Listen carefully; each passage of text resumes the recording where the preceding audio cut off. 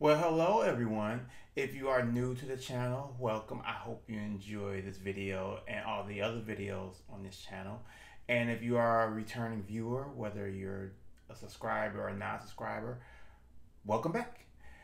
This video is pretty much going to be a mix of reviews and a journal of my trip to Mauna Kea, which is a world famous astronomical site in the big island of Hawaii. I was able to go there. I was able to observe the night sky in almost perfect atmospheric conditions and zero light pollution. It was utterly amazing. But I want to share my experience going there so that when you decide to go to a dark site, you will be better prepared than I was. I have some videos of me going up in altitude, at least describing how I felt going up in altitude, because at the top of the mountain is about 13,000 feet above sea level.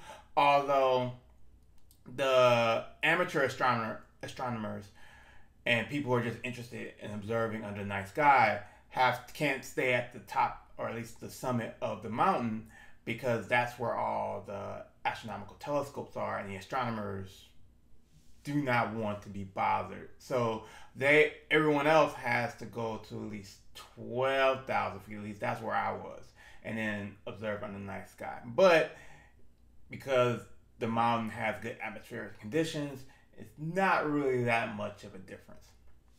So that will be at the end of the video, and I will also show some pictures that I was able to take with my DSLR camera. Now, I had basically 4 pieces of equipment with me. I had my own eyes, I had my cell phone, I had my DSLR camera, which was the EOS Rebel T71. You notice I did not have a wide angle lens. That was a mistake. I also didn't have a tripod. That was also a mistake. But I was able to work around it, and I was able to at least take some decent pictures. But I will hold that for the review. And I also had my Fujinon 7x50 FMT-SX field 70 degrees 30. Now, I will say this. When going to a dark site, at least if you're traveling to one and you're unable to take the equipment that you're familiar with, it pays to have equipment that you can basically travel with. In this case, as I mentioned previously, I had all these options. And what I can say is, under a dark site, at least in my experience, and I wasn't very prepared, this was worthless. My cell phone was worthless. The group that I was with, people were trying to take images with their cell phone. It wasn't working. So this was pretty much worthless. Your eyes were amazing. You can see, for example, if let's say you're in a place that has high light pollution, a lot of the star clusters and galaxies and the Milky Way, you are able to see with your own eyes. You can distinguish star clusters, you can distinguish the Milky Way, you can distinguish galaxies. You will be able to see some of them with your own eyes. So even if you're not able to take equipment to a dark site, your eyes are basically good enough. The DSLR camera. Now, you are able to take good images with the DSLR camera.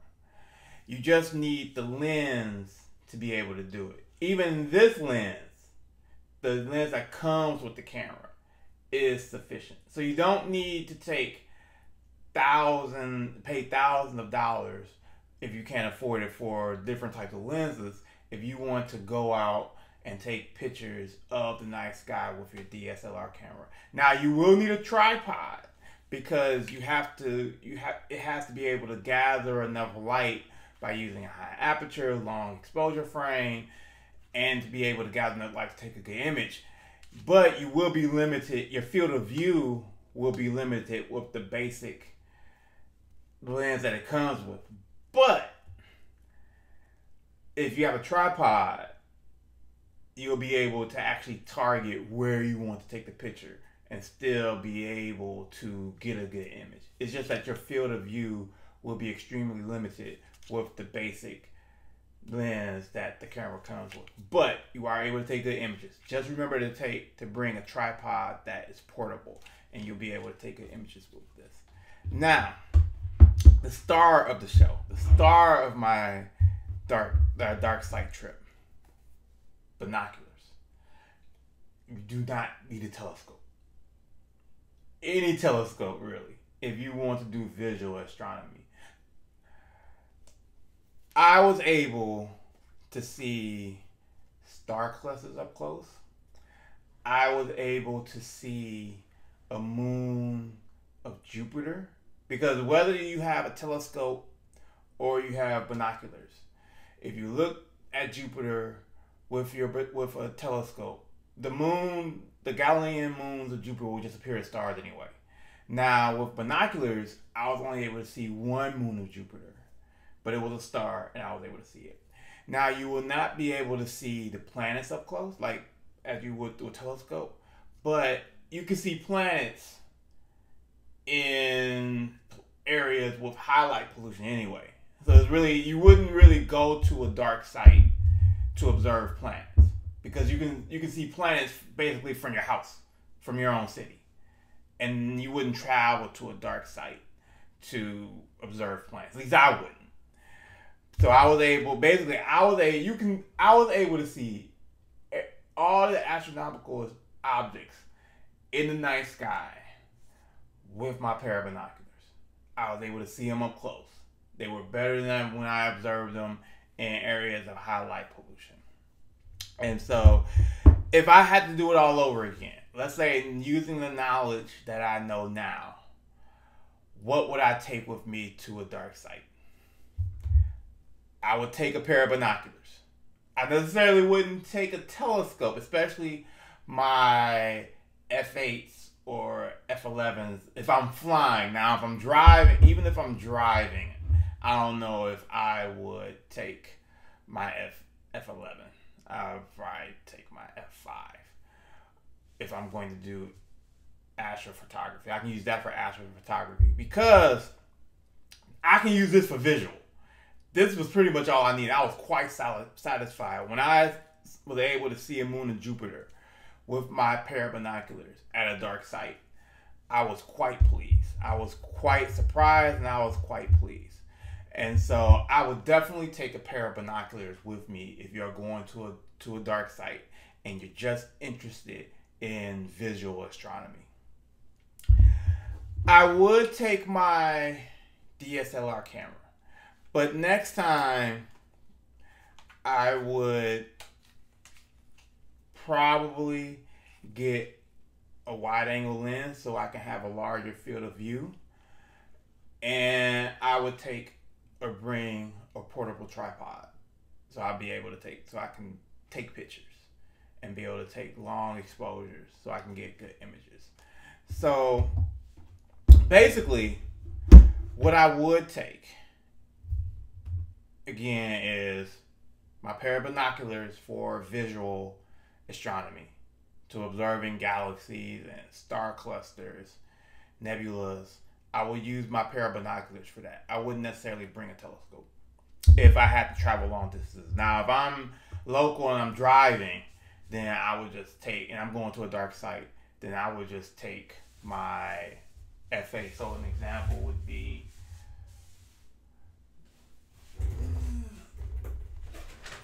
yes, sorry, Tara.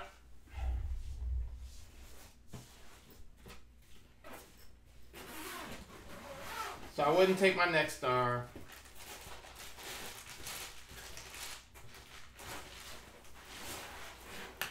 I would simply take this telescope. Nice and small and portable. Because as I keep mentioning in my videos, if it's cumbersome, if a telescope is too cumbersome for you to travel with, it's not going to be used. So if I travel, I want to remain light, flexible, be able to basically put it in luggage or act as its own luggage, and I don't have to haul it around. So you want to remain as light and flexible as possible. And therefore, that's basically what I would take. And if you ever get the opportunity to observe the night sky with zero light pollution, I would do so. And you don't need large telescopes with large apertures in order to see these astronomical objects in all their beauty. Now, it might make them more detailed by using telescope with large apertures, but the larger apertures oftentimes are much more cumbersome, heavy, difficult to travel with, and therefore if you're flying to a location like I did, or you're driving to a location, that's a lot of stuff you have to carry around, and therefore you might not use it, you might not want to carry it around. And at a dark site, you really don't need it. Your eyes, you can point them out in the night, and you can point objects out with your eyes. Binoculars are more than efficient. They're light, easy to travel with. Basically, able to put this in my bag, and I was able to see the astronomical objects that I would have to struggle with in areas with higher levels of light pollution. And so therefore, if you ever get the chance to go to Mauna Kea, I will take advantage of the opportunity. And I hope that these reviews have been helpful. I hope that you get the chance to go to a dark site, and I will see you again. So right now I'm about 9,000 feet up on Mauna Kea, and the goal is to get acclimated to the altitude. The final altitude I'm supposed to be at will be at 13,000, although the actual stargazing will be down at 12,000. Alright, 12,000 due to the astronomers at 13,000 being able to observe in zero light pollution because of cars and phones, and so therefore I'll be doing the observing at 12,000 feet. So I'm really excited about this. A goal of mine has been to get to an area with relatively zero light pollution, and I'm excited about being able to at least try to take some good pictures with my bootleg equipment. I know this is not the ideal circumstance, but I can find places on the mainland with my equipment, and I can do it from there. But to get to a place which hopefully will be zero light pollution is rather exciting. So I should be able to at least take some decent pictures with my bootleg equipment. So I'll talk to you in a bit. Okay, so if you hear me panting, it's because I am now 13,000 feet up. I made it to, yeah, I'm high enough. Maybe I'm not gonna say the summit because the summit's actually a couple of feet over. But I made it to the top, and I am cold, but I am really looking forward to stargazing because it will be full. Oh, the light pollution. There won't be any light pollution because you can see atmosphere, and then I will show you cloud cover. And I don't know if you can see in the distance, but that is Maui. So I will. I'm not gonna be able to update you once the sun goes down, but I hopefully will have pictures. So I'll see you again when I get back to the bottom. Okay, so those were some videos of my ascent going up the mountain, because you can drive up there, although you do need a 4-wheel drive in order to make it to the summit in Hawaii, and that was done intentionally to control the traffic going up to the top of the mountain. And you have to rest to adjust to the altitude to avoid altitude sickness. Now, this last image is a picture from my DSLR camera. Now, it's not the best image, simply because as I mentioned previously, I have a tripod. And therefore, I basically had to be the tripod, which means I had to steady myself as I possibly could so that I could get a long exposure. And so you will see some star trails, because I'm human. I can't turn myself into a statue. But it was a good lesson in using or doing astrophotography with a DSLR, because I normally do my astrophotography with my telescopes. And so this was a good practice to learn more about astrophotography using my DSLR and using that knowledge